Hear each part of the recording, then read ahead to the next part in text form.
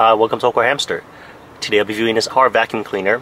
So in the box it came with, of course, the main vacuum unit and a couple accessories. It's about a 2-foot extender hose.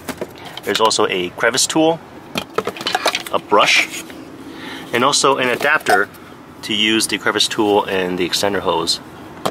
And here's the main unit. Now the power cord is about 12 feet in length, and it only came with the cigarette power adapter. I can't use it on a wall AC outlet. And let's take a look at the user manual too.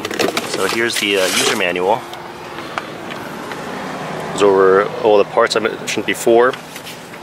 Then on the back, down here, it also lists the specs for it. So it's powered by 12 volts, power consumption is 70 to 80 watts, and it has a built-in 10 amp fuse right by the cigarette port. On top unit we have the on-off button.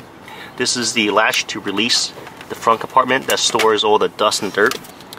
And for here we have a air filter too. And that's basically it. For this part, the dust compartment, this part also comes out too. Here's the crevice tool attachment. Turn the unit on.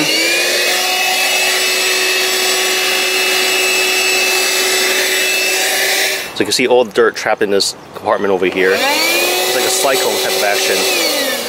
On the Amazon listing, it described this as a wet and dry vac. I'm not sure how it's going to function as a wet vac because the port to enter the dust compartment is towards the bottom over here. A lot of times for my other wet vacs, it's towards the top, it's on the top. So, but as for being a dry vac, it's definitely powerful enough to suit my needs. Unfortunately, this did not come with an AC adapter and also did not come with a carrying pouch or bag. But besides that, it's a decent car vacuum cleaner and I would recommend it. Well, thanks for watching this review of the car vacuum cleaner by Onshowy. If you guys have any questions, comments, suggestions, feel free to contact me. Thanks for watching AwkwardHamster. Bye.